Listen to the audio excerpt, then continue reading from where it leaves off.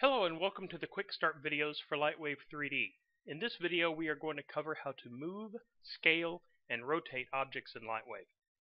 In Modeler, these tools are located under the Modify tab at the top.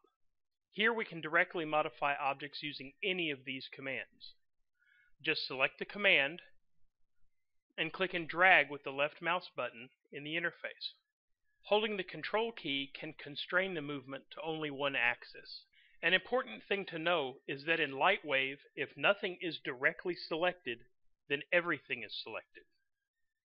Another thing that controls how the models are affected has to do with the Action Center.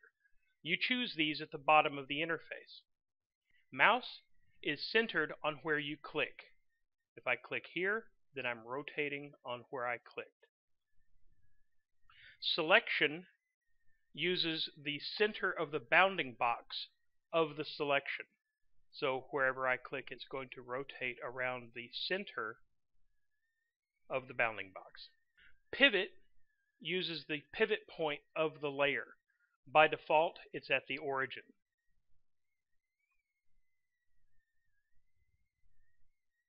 And then origin itself is the origin at 0, 0, 0 of the world.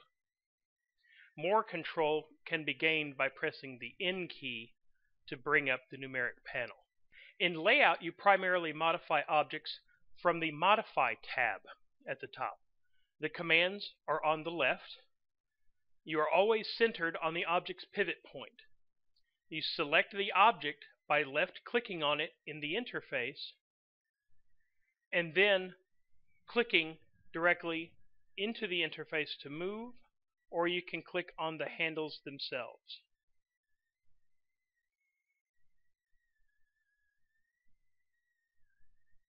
You can switch to rotate, and again click on the handles, or just click into and drag in the interface.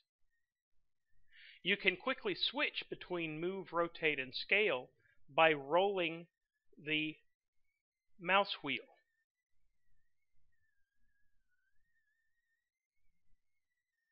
And then stretch.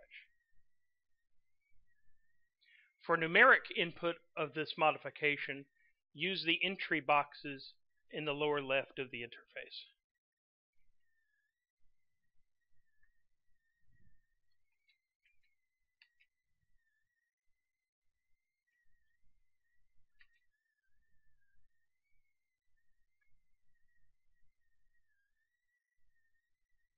For more information on moving, scaling, and rotating objects, please have a look at the documentation.